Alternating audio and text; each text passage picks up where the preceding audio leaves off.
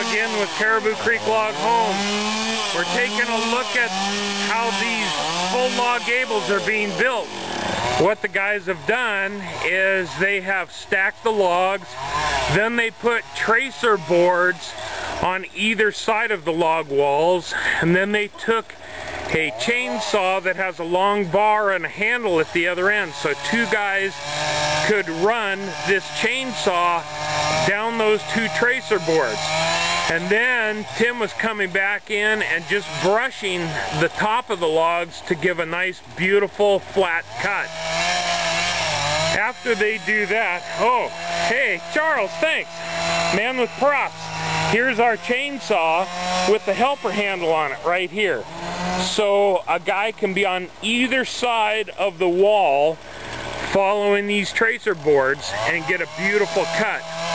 Now Tim's up there marking out the center lines and then the cuts for our angle iron splines. So he'll make those marks, snap lines, and then way off in the distance we can see Daniel cutting for the angle iron. We can go around, take a look at this other side that has already been laid out for the angle iron cut.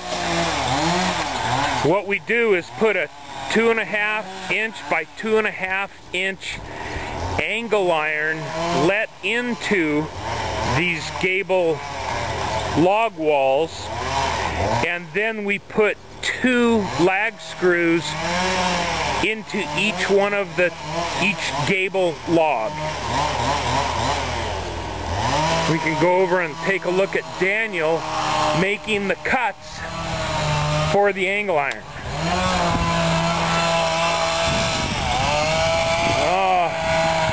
There, Tim just snapped a couple of bright blue lines that you can see. How you doing, Timmy? Good, how are you? All right, all right. Looking good, man.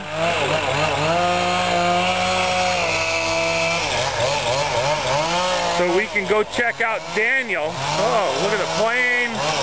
We have all kinds of activity going on today.